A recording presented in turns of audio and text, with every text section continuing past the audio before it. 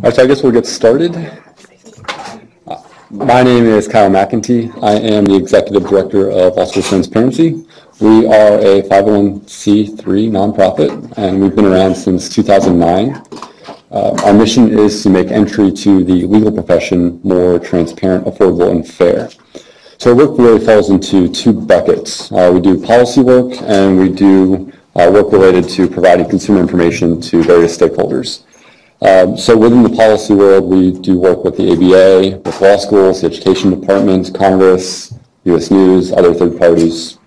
Basically anyone who impacts legal ed, we try to have some kind of policy engagement with. And in terms of the information, we provide a variety of resources, and I'm going to go over a few of them today that I think might be particularly helpful to this audience.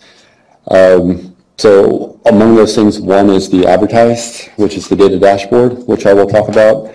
But then also, after spending some time here, adding another element to this that I think might be valuable. So it's the unadvertised part. That is our podcast, I'm the Law. And the reason I kind of felt like this might be helpful is because Cal is all about engaging students with technology. And this is one way to integrate some really important information about career development into the curriculum as well as into the libraries. So this show, I'm the Law, it is a show about law jobs. So every episode profiles a different lawyer or law school graduate. Some of them are not practicing. The idea is that we want to provide access for people who do not know many or any lawyers. So it's aimed at anywhere from high school, college, even later career people going through career transitions. Basically, it assumes very little knowledge about what practice is actually like, with the goal being to help people have a clear understanding of the practice instead of relying on TV, news, books, movies, whatever it is. So far we have over 40 episodes. It has been about 2 years since we produced a new episode. I was kind of holding the show hostage until we got funding. So we just got funding, actually 2 days ago. We got the check deposited, so we'll be doing another 26 episodes thanks to the Law School Admissions Council. So distribution, it's available basically anywhere you get podcasts. We just got it on Spotify. It's on the podcast app on iTunes. It's available at lstradio.com. It's had about, I think, 200,000 downloads of the show so far. So it's pretty substantial interest from our audience. And interestingly, I mentioned before that we haven't published a new episode in about 2 years. But in that time, we've actually seen growth in our month-over-month statistics. And it's in part because just the kind of content that goes quasi-viral, but also we've had some nice recognition from, I think The Guardian named us one of the top legal podcasts in the world, which is pretty cool. We're pretty proud of that. And what we're looking to do over the next few months is partner with law schools and colleges, so the undergraduate portions, and allow for the distribution of the content on school websites. Basically, if you have the ability to add an iframe, you can have the content automatically updated at any point.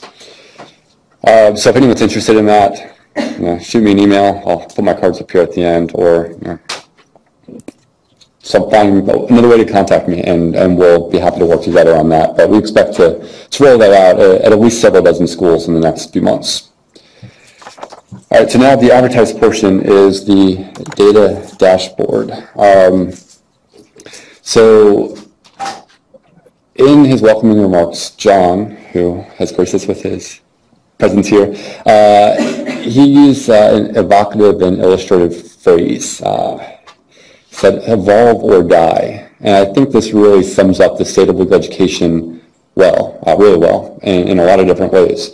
Of course, it also applies to those in law practice. But what we're going to talk about here are some of the threats and challenges, or as I like to think of them as opportunities, to more effectively deliver legal education to the people who need it. All in service, of course, of the end goal, which is the client. And to those who don't have clients, the public service that they're able to do. So I really do firmly believe that the foundation for good reform starts with data and good ideas that flow from data. So we're just going to jump right into that. So here the data dashboard is, I'm going to provide a simultaneous overview of how this works, how it's set up, and then also talk about some of the key figures that you all should be aware of. So it's organized into a main index. So if you're on the website, lawschooltransparency.com, you click on Data Dashboard, it'll take you right to it, or it's just data.lawschooltransparency.com. So it's organized right now into 4 categories: costs, enrollment, jobs, and transparency. And then hopefully this summer, I'll add sections on diversity and bar passage. Each of these categories is further subdivided. We'll go into those a good bit. And then each of those subdivisions, you can change the scope of what you're comparing, as well as you can adjust the years that you're comparing. So just so I don't have to drone on so much, please ask questions throughout. I'm not going to hit nearly everything in the dashboard. So if you want me to take a detour, please just invite the detour. I will welcome it. So let's start with costs and tuition. So here we use these are the nominal averages. This means just basically the actual raw numbers used at the time. So in current dollars, another way of putting that. So as you can see, compared to 1985, law school tuition at private schools is up 270%. So it's 2.7 times expensive after inflation. And you can see the inflation comparisons down here using the 1985 baseline. And at public schools, it's public resident tuition, it's 5.8 times. So as I mentioned, you can change the years. So if you don't like the 85 to 2017 comparison, just for example, on the left side, this is where you can modify the scope. So the scope here, you can view these, we'll go over those in a second, but national by job outcomes, bar results, and individual school data. I'm going to change the year here to, say, 2011. So this is the first year after law school started to have a little bit of a tough time. You can still see, even since 2011, at both private and public schools, tuition is about 10% above inflation, which is kind of shocking given the falling demand.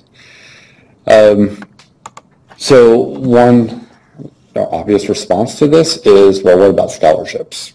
And so what we look at is net tuition, which is at the top here, one of the subdivisions is net tuition. And what net tuition means is basically the average price paid. There's a few different definitions you can use, but what we're using here is if you were to line up a row of 100 students and let's say tuition was $10,000 for each of them, then it would be a net tuition of $10,000. If the nominal tuition was $20,000 and everyone got a $10,000 scholarship, net tuition would still be $10,000. But what's key here, and I think this is pretty underestimated, is that over a quarter of students still pay full price. So in 2016-17, which is the last year we have data, 27% paid full price. It's declining. It was in 2012, 43.5%. Hopefully this is in focus enough for you. I should have had them checked out before. But so that's a substantial decline, and this is, students are getting better at negotiating with law schools. That has become a thing, where they view it more as a transaction as opposed to a gift, which in my estimation is the proper way to look at it. The school is attempting to induce someone to enroll through these scholarships and use all kinds of sophisticated strategies to do so. So here below we have ranges at schools. So, they're pretty substantial ranges. So in 2016-17, the range at private schools was between $12,000 and almost $54,000. And that's, again, net tuition. So the one important caveat I want to have here is in the public schools. These numbers are good directionally. They're not as reliable as the private law school algorithm that I wrote.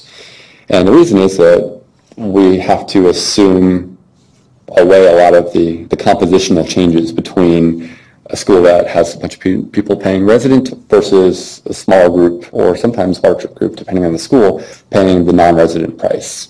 And so it makes those numbers less reliable. But still, directionally, you can see at public schools, it's been going down every year since 2012. And especially if you factor in inflation, same thing's true at private law schools. But that's not the whole story. As always, when you peer underneath averages, you end up with numbers that can be jarring. So, for example, at Thomas Cooley, we've actually seen an increase of 58% over the last few years, 5 years, in the average price paid. So that's not, again, the average nominal tuition. That's not nominal tuition. That's the average price paid has gone up substantially.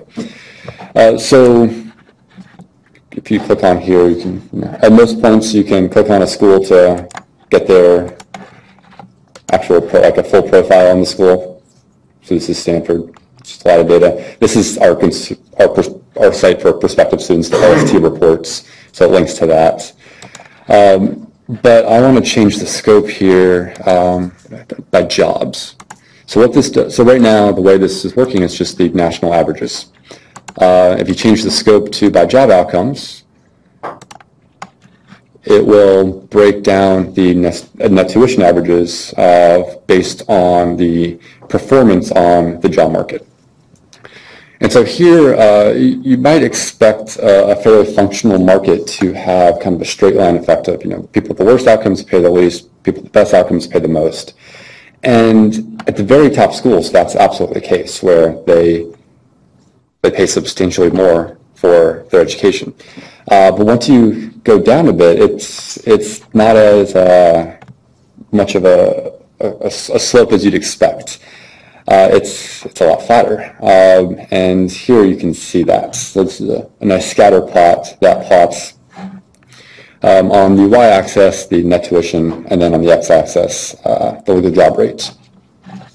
And so once you can see it's quite flat that way, especially if you take out the very top schools, where they operate certainly in a different market, although those markets have converged a little bit with the increased discounting happening at law schools. Any questions so far? Yes? How far back does this data go? Did you already mention that? I did not. So for net tuition, the data go back, actually, so this goes back to 2012. So this is important to point out. So if you hover over one of these little sparkline charts, it'll actually change and show you what's going on. Hopefully that's pretty visible. On the tuition, that goes back to 1985 for the national averages. The school-specific ones go back to 2009.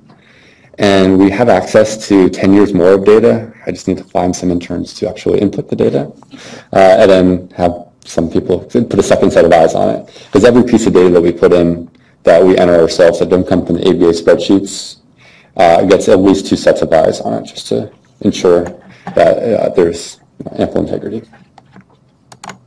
Any other questions so far? Okay. So I'm going to skip the conditional scholarships to the living expenses.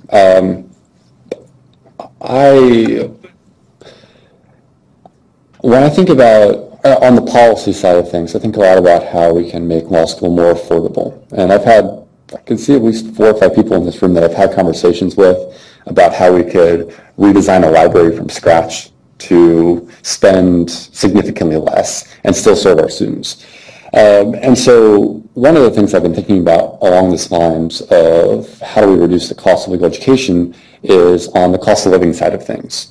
And so that's why I wanted to make sure when I was developing this dashboard that I devote a section to living expenses. And when I started to actually dig into the data, I found some really weird stuff going on. So this chart right here, it shows the cost of living budget change at every law school comparing from 2011 to 2017. So how law schools develop their cost of living, it varies by school. But the practical effect of it is that the federal government will lend to cover the entire amount, no matter what the school says. And so schools have a lot of flexibility as long as they're using some kind of reasonable underlying method to set their cost of living. And even then, there's actually no efforts put in by the education department or the ABA to keep track of what schools are doing on the cost of living budget adjustments from the year over year. So between 2011 and 2017, we saw inflation, that's the CPIU is the inflation calculation we're using, of 8.8%. But you can see that the schools that are outlined here in blue, those are the only ones that kept it under inflation, but still increased. The schools in red, they all decreased their cost of living, and substantially. And then the schools in green all exceeded inflation. And some by a ton. I mean, we're seeing here about 20% of schools increasing it by more than 25%. Now, local real estate likely does play some role in this, but from looking at it so far, it can't explain everything. We've looked at some specific, like San Francisco, for example, looked at their inflation in real estate and found that it didn't even explain, I think, half, this just based on memory, half of some of the schools in San Francisco that saw major increases. And even sometimes within markets. I think I was looking in Michigan. I can't remember the exact schools I was looking at, but the two schools were pretty close in proximity, saw pretty similar real estate price changes, and yet had greatly divergent cost of living increases over this time period. So this is kind of ongoing research, but this is part of the point of this dashboard, is to engage people who care with numbers in new ways that make them think, okay, I need to look into this more. Or at your own law school to ask questions about what the status quo is and why it is that way and whether it should be that way. And then here, this is just the actual comparisons. So this page, you can't change any scope except the years you can compare. So you can just do an example. So even looking at 2 years, here, this is pretty bizarre to see so many schools. Looks like probably more than half. Yeah, those are way below. So yeah, so about a third of schools increasing above inflation just in 1 year. Now, whether those are the same schools that increased past, I have to actually dive into it more. But again, this is just something to consider if this is something you want to look at for your law school. So we move on to debt, unless there's any questions on cost of living or any hypotheses about what's going on. Yes. So just on a broader question, you said you're adding diversity at some point? Yes. And you're going to be able to do these things by diversity? Are you going to be able to slice your pie here by diversity too? On cost of living? Or? No, well, the tuition, the discounts, So, no, right now, but we are in the middle of pushing the ABA to release data that they have on those matters. Because my experience is anecdotal. Are that a lot of minority students in particular, again, ending up at paying more, they're less discounted overall, and they tend to be taking on more debt for other reasons. Absolutely. So I think that number, if it can be made transparent, would be exceedingly helpful. Absolutely. I could not agree more with that. And we've been, so I will I'm sorry, did I make you jump? I like the jump though. So yes, but I'm happy about it. So we have recently been working with the Iowa Young Lawyers Division, as well as a bunch of other young lawyer affiliate groups around the country. So in, I guess, February, we released a report called Way Forward Transparency in 2018.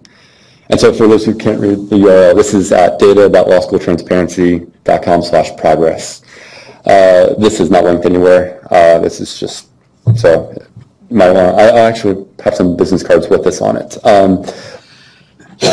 We released a paper called Way Forward Transparency in 2018, and this is addressing that exact issue is the disparate impacts of law school pricing strategies on the those who are most vulnerable, essentially the underrepresented groups, and also actually women. So Debbie Merritt, who's a law professor at Ohio State, and I released some research at the end of 2016 showing that while women reached parity in rough parity starting in 2001 nationally, over time, despite the figures not changing too much in terms of overall percentages, women become more concentrated at the schools that have the worst job outcomes. And the ratio is somewhere along the lines of 2 to 1 in terms of the average job outcome rates at the schools where men are concentrated versus women. And so if you look at the top 50 and the bottom 50 schools by job outcome, not by U.S. News ranking. U.S. News is garbage. But if you look at the job outcomes and sort them that way, at the top 50, from the year we looked at, as 2016, it was, I think, 54% men versus 53% women at the bottom 50. It's ended up with about a 9-point spread, which is, when you factor in the disparate job outcomes, is a really terrible outcome that's masked by the overall parity in the national market. And so part of what might be going on here is problems related to the price paid. Because we couldn't find any patterns by region, we couldn't find any patterns by average scholarship as a whole, we couldn't find patterns based on part-time, which was one theory posed.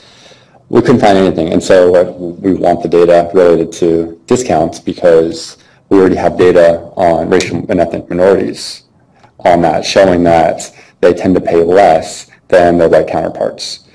So the purpose with this report, it's a very lengthy report, so if anyone wants to read it, it's fun to write, but it'll take you a while.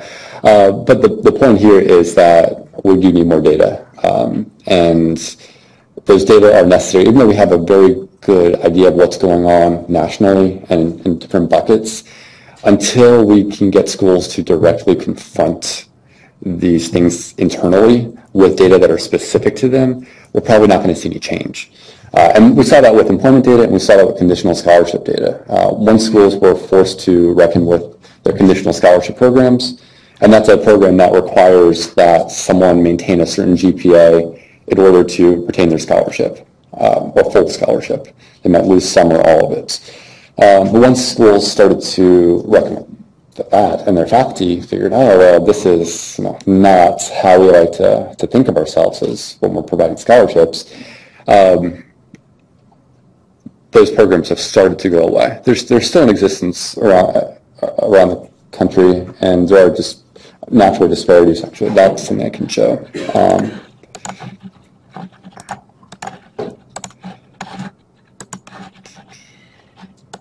There we go. So this is the patterns in conditional scholarship trends. And you see once they start to be made public, it's flat for a while, it takes a little while to change the way you structure a program, and then pretty big dip. But if you look at the schools based on legal job rates, those with conditional scholarships perform substantially worse with the schools that don't. And also the students are at greater risk of not completing school or passing the bar, as based on their LSAT scores, which is not a perfect predictor, but it's the best predictor we have before law school. So this is, I think, an example of how transparency can really positively affect policy outcomes. Not everyone's going to agree with the type of outcome here that we've achieved. Likewise, that won't be the case with diversity and won't be the case with the job outcomes from the past. But at least, the way we define our desired outcomes, it's positive.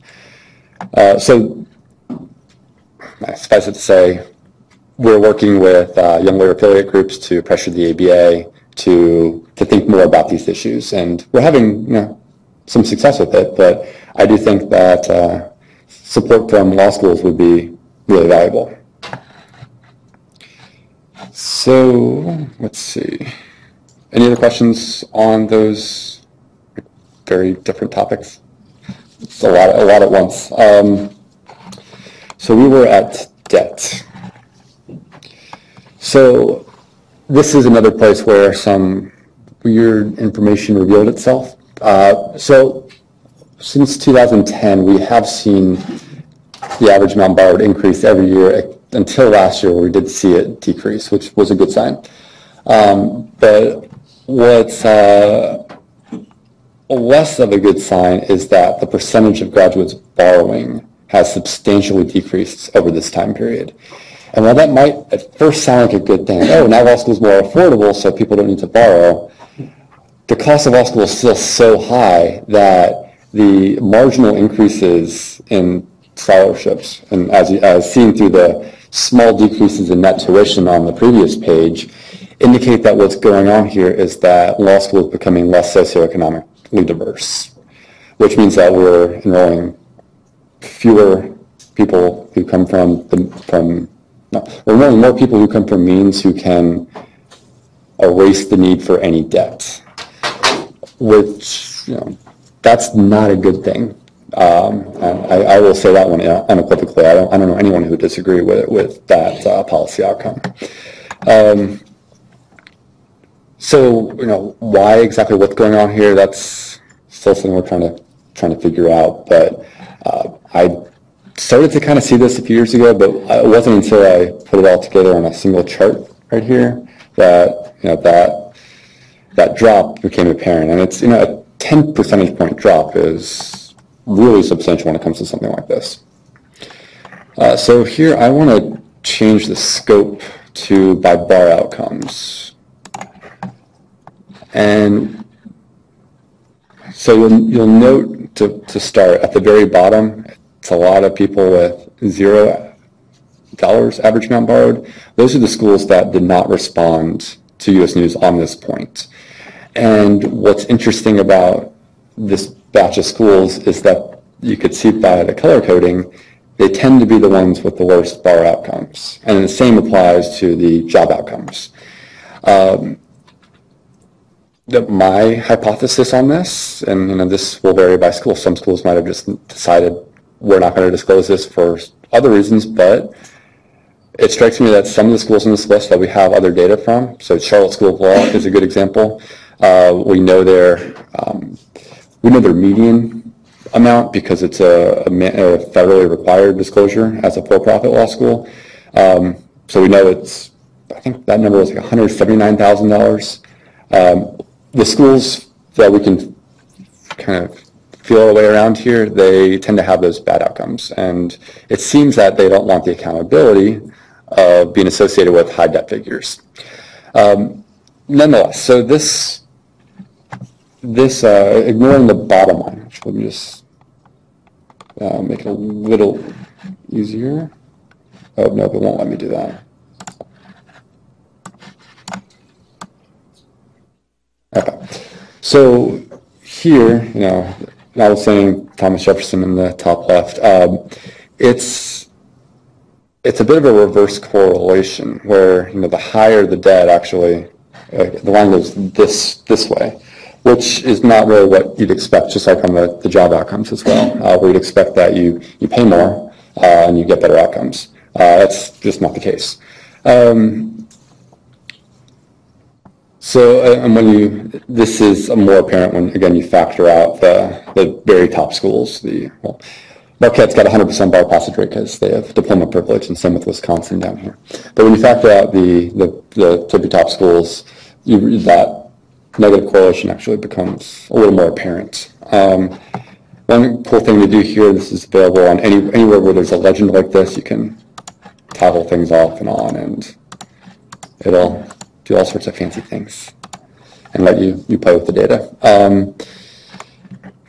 I should also mention now, I should have said this earlier, but every page will have an about the data section to let you know where we got our sources, as well as some of the assumptions that we make. So, for example, we have a projected debt page. So these numbers before, I'm glad this is where it cut off because these numbers are going to shock you. There's no way around it. These numbers assume the student borrows the full cost of attendance. And at every school, there will be people who, not every school, because some schools do have 100% scholarship rate at this point, at virtually every school then, there's someone who's borrowing the full amount. And so these numbers are kind of a worst case scenario, but these are all numbers that are permitted by the federal government. And so the way we calculate this is we look at the previous 5 years of tuition, and we look at the average increase, and then we apply it to 1 year out and then 3 years of tuition at that increase. And then we increase cost of living by 2% every year, which, as you can see from the cost of living chart, it's not always a great assumption. But if someone's borrowing consistent with it, then hopefully they're being more responsible. It's up to know. And then we factor in, we calculate the interest that accumulates during law school, because interest rates are not subsidized by the government, whereas at the undergraduate level, some of the loans are subsidized. And then we do the interest calculations up until 6 months after graduation, because that's when the first loan payment is due. And that's when everything capitalizes, all the interest that accumulated, and then we end up with the debt that someone would have under those various scenarios. And then from that, we calculate a 10-year payment. And if you want to see a 20-year payment, you can click on the school. Here's NYU.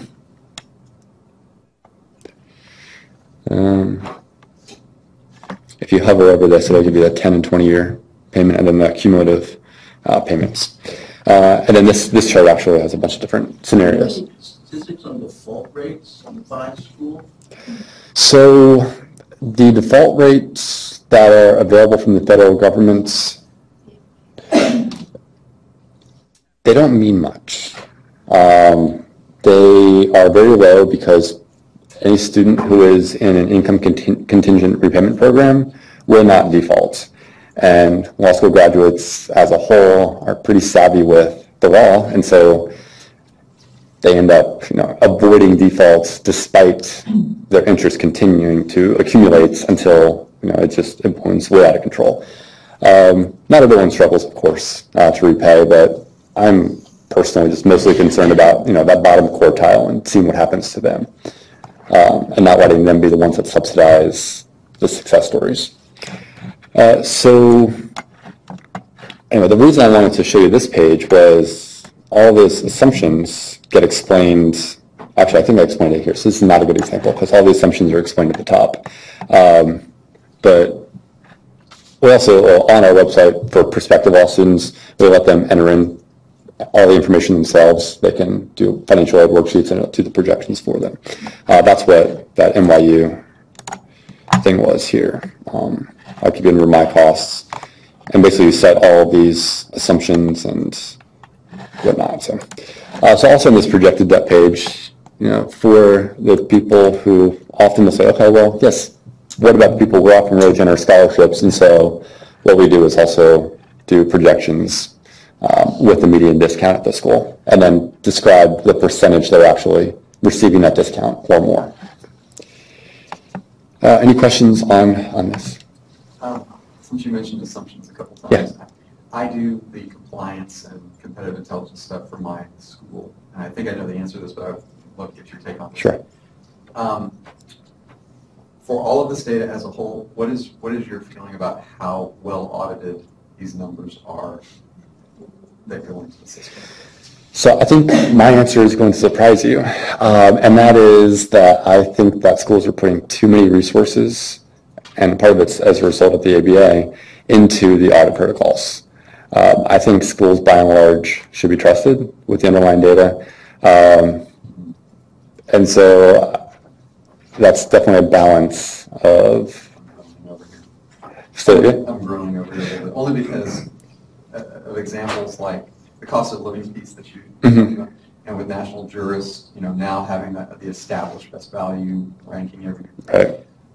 And just seeing the number of schools that were misreporting that number and kind of messing it up for the first several years. So were they misreporting to the ABA or to the national jurist? I'm trying to remember if the ABA, so the ABA does ask you, because it appears in your 509. Right. So they must have been reporting a different number. Okay, that's interesting. Yeah. Yeah. Other than jobs, I mean, I know jobs are audited by through a process for the ABA. Right, right. I think that's more what I'm referring to as I actually think that's a waste of resources. With the amount of effort that career services students are having to put into that, it is improving the data quality and integrity.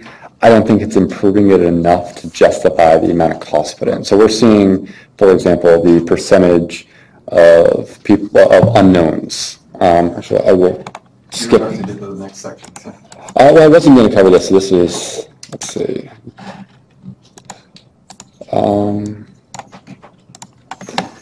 So, do I even have these? Yeah. So. Where do you get your job outcome numbers? A variety of sources. So most of it is going to be from the ABA. Some of the national figures come from NALP. If we're going from 1985 to 2006, and then there's a gap, and then 2009. And then salary information that we have comes directly from law schools that make public, voluntary disclosures. That's on the individual school basis, but the aggregate numbers come from NALP. So it's a mishmash of sources. So you see in 2017 right here, the unknown status is 1.4%. So that's the percentage of students that or graduates that the school could not track down. And if we compare it to 2011, for example, that was 3.7%. So that's one place where there was an improvement.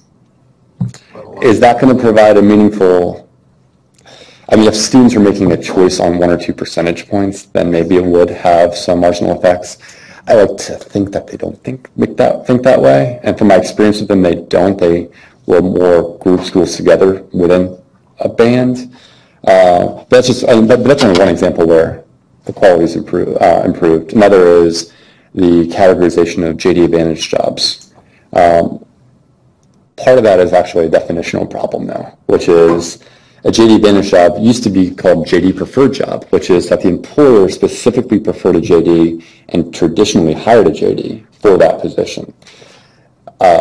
Now it's JD Advantage, which is any person who is benefited by their law degree could conceivably count as a JD Advantage job, regardless of whether they're the traditional hire.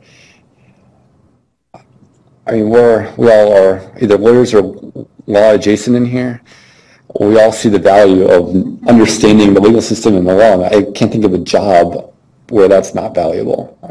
Maybe a barista at Starbucks. But even then, maybe you want to bring some kind of action against your employer. Or, well, we won't get into too many political issues here. And so one of the places this happens is with paralegals, where they are rightfully counted as JD Advantage jobs based on the definition. But no one goes to law school to be a paralegal. That would be just a crazy choice. You don't even need a college degree in many instances to be a paralegal.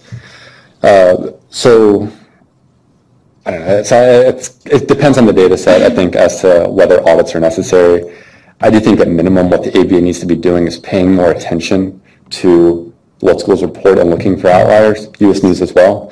I can't tell you how many times I've got data from US News or ABA on the day it's released, found problems, told them about it, and then they go back and fix it. And that's something they should have done before I got a hold of the data. I'm and sure it's, you probably know this, but having filled out the U.S. News report for my school for many years, all you get is a report. Once you submit your data, have you seen this? You just get a report back with numbers in red if they seem to be too much of a change to U.S. News. Oh, do they? It follows up with you. When did they start to do that?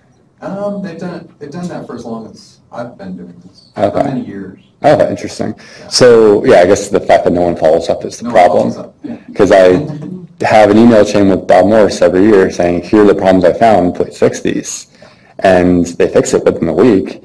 But, you know, they're pretty understaffed there, which is not an excuse. It's just an explanation. But at the ABA, that's something that they need to be doing. And they're doing a better job of. I will say that. When they first started releasing the spreadsheets, there was major issues. Then they started to send me the spreadsheet early, and then there was fewer issues. And then now they don't send it to me anymore because they realized that was disadvantaging them in the PR sphere. And they now, the data are a lot cleaner when you get them, which is not to say they're perfect. because they're not, and there's still problems. And I get really frustrated running a site that prospective all students rely on, and to find out from a school like, oh yeah, we changed all our data because we were way wrong, and there's no record of that at all. That's absurd, and like makes a real difference in the choices that students make. And we have hundreds of thousands of people on our site every year. This is like the Pepperdine example. Right, exactly. So, yeah. Any other questions? Oh, go ahead. Just a quick follow-up on your comment about the resources, too much resources. Are you talking about resources spent by the schools themselves? Yes. If that's what's going on, do you have any confidence or sense about how those resources are being spent? Because it's kind of like looking at Usain Bolt's team and saying, well, they're spending an awful lot of resources on making sure he's drug clean, when the truth is they're letting him cheat as much as possible and then looking at what they can get away with compared to a norm. So you see, accepting the person who's in the room here, of course, and thinking about my school, I think there is an enormous focus on plausibility. What can we plausibly get away with? And Right. You got to have a sense about how much the resources are being spent on that. I'm not saying that there isn't stuff to get away with. No, I'm saying that I'm not sure it's worth the resources spent. And by that I mean full-time equivalents for an entire year going into it. So to me, that's an issue. I'd rather see those resources deployed to services students that don't have those marginal gains, while still allowing for the ABA to come in and say, okay, well, we have a report that something sneaky is going on, or suspicions from the school. I get schools contacting me all the time saying, I think that my competitor is doing something sneaky. And I usually look into it, and there's really nothing to it. It's a misunderstanding of the data. But I think that should be enough. And we need to be really judicious with our use of resources. You're shaking your head, so I guess... I just don't agree with you. Yeah, I think the incentives are enormous. And if you look at drug cheating in professional sports, what they're doing is learning how to live within the system and what's the optimal level of it's the optimal level of fraud. I mean, it goes back to George Akerlof. That's what everybody. So I just draw the opposite conclusion, which is if you're really being straight and above board, then you don't need to spend resources. But the premise that you're going to get more accurate data, I don't think that's what many. Well, so the way they're spending the resources, though, like the way the audit protocol works is so they've got, for the sake of just describing it, let's say they have the spreadsheets, and they have to enter data point 1, and then they have to describe where they got it, and then they have to attach evidence of the conversation, all of that. That's the kind of thing that, it creates a trail for the audit that is done randomly, or if there's some kind of anomaly spotted. And so those are the resources that even a school that is fully above board still has to devote. And I haven't been convinced that it is necessary, because the reason all this came about was because of my organization's research on the way schools were manipulating their job outcomes. But what they were manipulating was not the underlying data, except in a few cases. Like at Thomas Jefferson, there was actual evidence of manipulation in 2006, I think was the one instance they had. The issue is the manipulation of the information you build from the data. And so if you could describe your underlying data in one way, and it benefits you, that's what schools were doing, and that's what we put an end to. But it was never really questions about the underlying data. And so I felt like the audit protocol was a response to a problem that wasn't empirically tested, which is not to say it doesn't happen. I'm sure it does happen. You look at Villanova, you look at Illinois, they actually had fraud with the LSAT data. But it wasn't an audit protocol that caught that, it was internal whistleblowers, right? And Sorry. We're talking about JD Advantage, and every job has JD Advantage. Well, here in the district, we have a part-time program that a number of our students are at because they don't ever tend to practice law. It allows them to get the JD allows them to get a job advancement or something else. It's also true in certain police departments and other things. Do you feel you accurately represent that?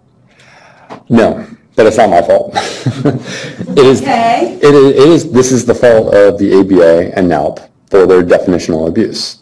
And so, what we have to present is data based on those definitions, and we have to make choices among what to prioritize.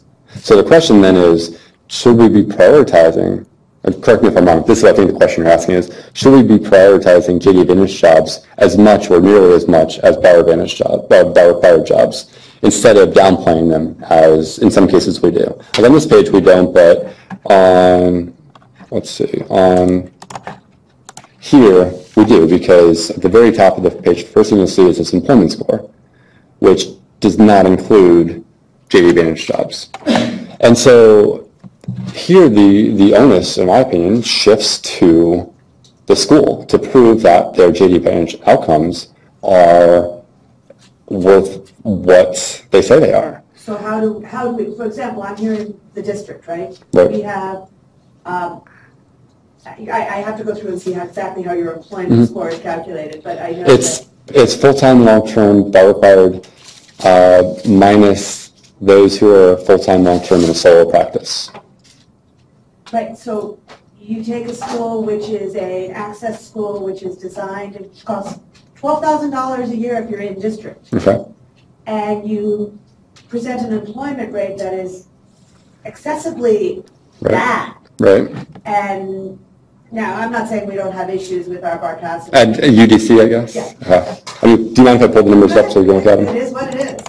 But I just think that, I mean, I know that we have, you know, a 22.5% is not an accurate assessment. You know, we don't get federal clerkships. We're at Right. DC and the federal clerks won't look at us, but we had 12 or 15 state Right. clerkships, but that gets no recognition. And I'm sorry, where did you? So I just wanted to have a better understanding of the underlying data here. So 36.6% are in JD Advantage jobs at UDC. So you add those together and we're still under 2/3, but no, it's substantially better than 22.5%. And please understand Yeah. that our graduated class was, every student moves at more than 1%. Right. Because we're under 100 students. So we had about 70 students graduate. So, and unfortunately, Yeah. because of what happened, you know, we have 3 jobs come in the day after the deadline, and Naturally. that's 6%. Right. So, I Right. mean, I understand those numbers, and I don't want to be defensive about them in that sense, but the statistics games were very, Yeah. to the huge disadvantage of small schools and a school with a part-time program that's designed to help, you know, military and government employees get a law degree and stay in their jobs. Sure. So I will say on the JD Advantage portion of that, at least, someone who is in a JD Advantage job, and again, I view this as a structural problem with the definition, there over 40% of people in those jobs are still seeking another job. Whereas the bar required job last year was 9%. And so for there to be, so basically that's part of the underlying reason why we don't emphasize the JD Advantage jobs to the same extent. JD Advantage jobs, though, are the jobs of the future. So, I mean, I have this conversation with ABA now every time I talk to either Barry Courier or Jim Leopold. We need a better category, better categorization, so we stop, you know, putting paralegals along with, you know, an FBI agent. Those are very different jobs that are covered by the same category. But it would be wholly misleading to put the two together when the perceived value for the people in those positions just doesn't meet what their peers feel about their jobs that require a JD or a bar license. So that's, I mean, I would rather that category be broken out in a different way. But until it is, the onus shifts to the schools to prove that what I just said doesn't apply to them. And so far, the only school that's risen to that challenge is Northwestern. And I mean, I don't know who you've spoken to at our school about doing that. I mean, this is just a blanket philosophy we have. I mean, I can't talk to every school. Right, but I don't know that our school knew we had the right to do that. Well, it's not a right on our site. It's a right on your sites to say, we feel disadvantaged by this. I think Yale does this as well in a different way. I think Yale does this as well. Not that anyone's really worried about Yale, but yeah. So But I mean, I don't think I need to tell a school that, when they market, they should play to their strengths. That seems pretty obvious to me. And this would be a way that if the JD Advantage jobs, are as high quality and desirable, then you collect the evidence and you show the people who are making the decision to attend. Right, but so I guess my concern is that if you're trying to play in a different market, saying that the future of legal education is not necessarily where the current is, isn't your data playing against that? Yeah. So aren't you perpetuating the current model? No, because there's other work being done to push against it. You have to play to use a golf analogy, play it as a lies. And right now, my primary goal with this site is to help people decide whether and where to go to law school. And the legal services of the future aren't here yet. So lots of people talk about, the corporate world is changing in legal operations. There were 500 jobs last year in those categories. And that's being very generous, because some of those actually would include document reviewers. So, that world's not here yet. And for the people who are making $100,000 choices or $300,000 choices, the more expensive schools, for their sake, I have to deal with making sure that they're informed with their choice today, while also trying to set up the system to work in the future. And I understand the tension and how this played against it, but that's just a choice that has to be made. In the process, schools that are less than $50,000 for a 3-year education are being put in a position where it's hard for us to continue.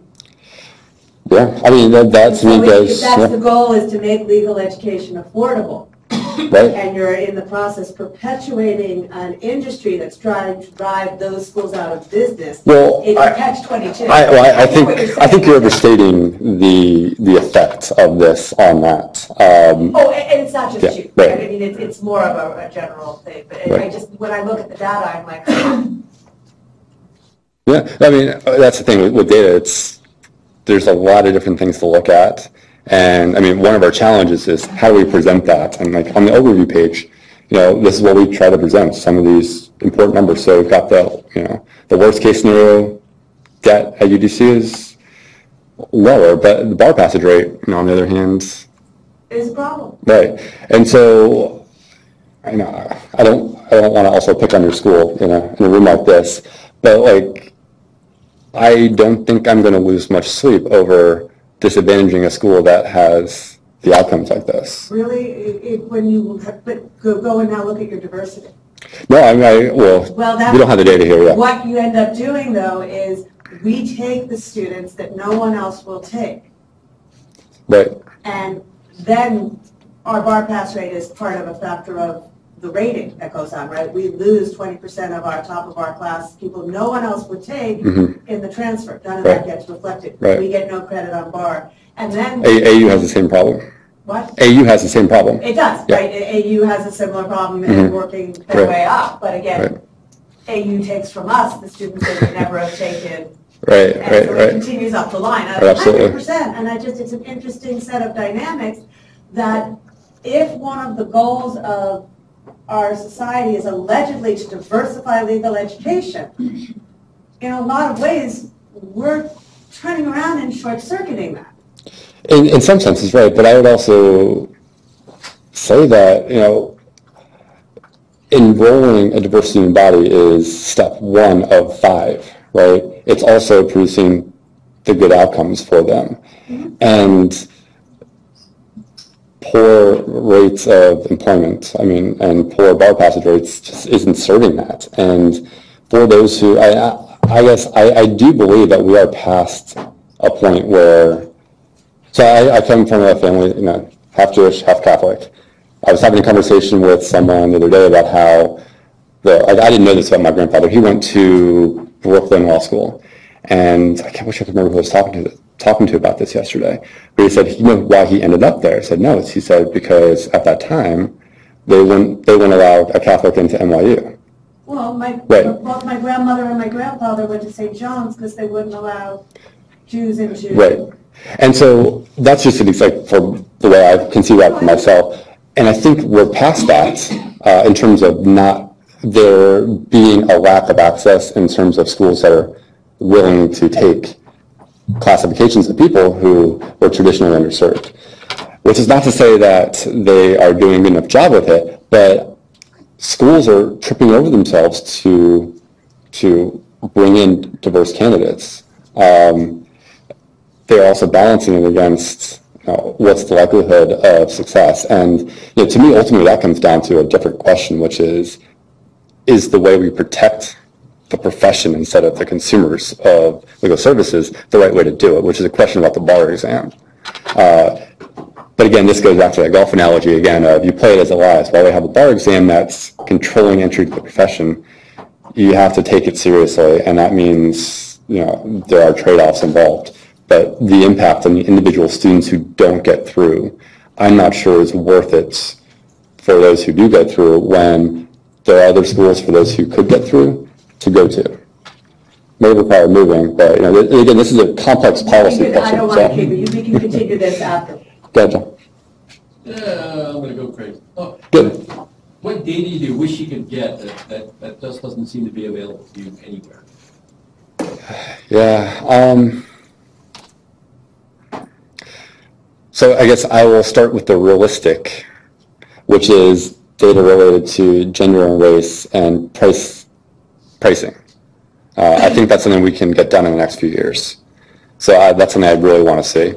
What do I want that I don't think I could ever get is access to the underlying financials of law schools to make better assessments as to how they're deploying their resources, and also use that data to model new schools and create a more sustainable economic model for law schools. Because right now the current model it's broken, it's not sustainable, and as soon as anyone in Congress gets their act together, it's going to decimate the law school business model even worse, because there's virtually no one left in Congress that wants unlimited funding through the federal loan program.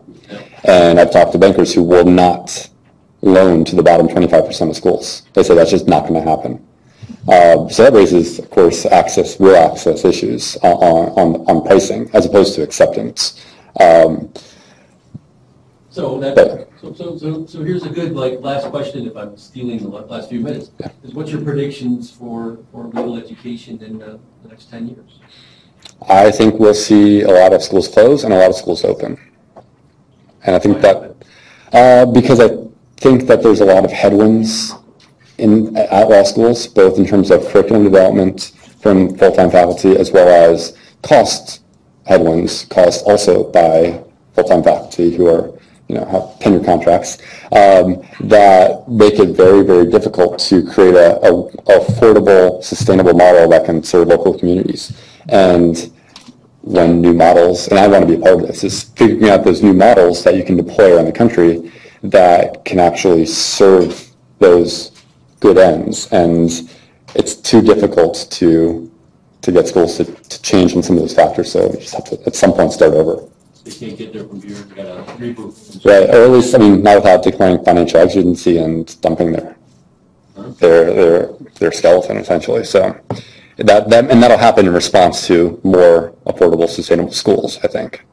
So again, start with your welcoming remarks, evolve or die. So. Oh yeah, put it on me. It's all on you. We briefly talked about the kind of transfer chain, and particularly in areas where Mhm. there are several law schools.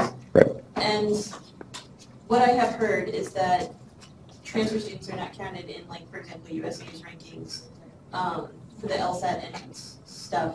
Is there data in here that reflects the kind of transfer chain or transfers? Or Yeah. Okay. Who had that data? Conceivably, the transfer data are pretty noisy. So if you look at Columbia's 509 report, you'll see that I think 3 of their transfers are from Columbia. So that's something pretty easy to factor out, but it makes me distrust a bit. Also, I'm not sure I have a problem policy-wise with that.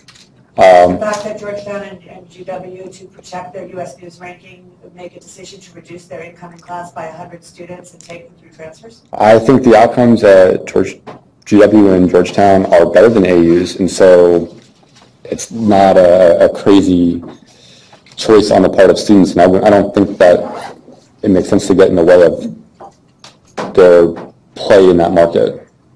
Yeah. I know that's an unpopular position. Well, it's definitely a position that is saying to a lot of smaller law schools that are minority based, go out of business. I wouldn't go. I don't think that's what that's saying. If you want to sit down and talk about the trickle down effect of that, we can. No, I mean I understand the trickle down effect. I just don't agree with the conclusion. Yeah. So good. On the later note, your Iowa Law episodes too, and Yes. episodes about burns? No. Sure. Yes. We're putting together a list right now, and so of the next set of episodes, I think that'd be a great one.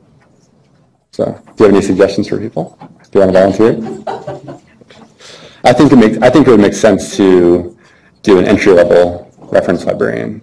I think anecdotally, a lot of my colleagues, including myself, went to law school not knowing that this was a job.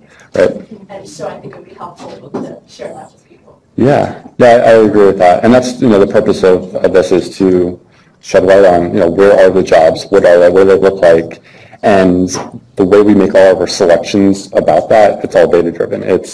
So no more than 15% of our episodes are ever going to be devoted to big law, because that's just not what the entry-level market looks like. And for, I think, 40 to 45% are small firms and solo practice, because that's where people go. And so that's what we want to focus on. So, but I think it also makes sense to shed some light on, there are 200 schools that have law librarians, right? And then there's also firms and all those others. So, I mean, it's not a huge market, but it's one that I do think deserves, an episode. Yeah. Mm-hmm.